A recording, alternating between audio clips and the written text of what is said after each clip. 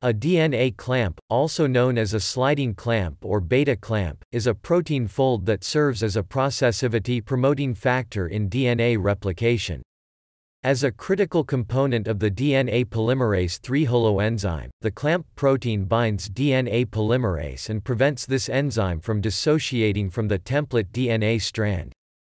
The clamp-polymerase protein-protein interactions are stronger and more specific than the direct interactions between the polymerase and the template DNA strand, because one of the rate-limiting steps in the DNA synthesis reaction is the association of the polymerase with the DNA template. The presence of the sliding clamp dramatically increases the number of nucleotides that the polymerase can add to the growing strand per association event. The presence of the DNA clamp can increase the rate of DNA synthesis up to 1,000-fold compared with a nonprocessive polymerase.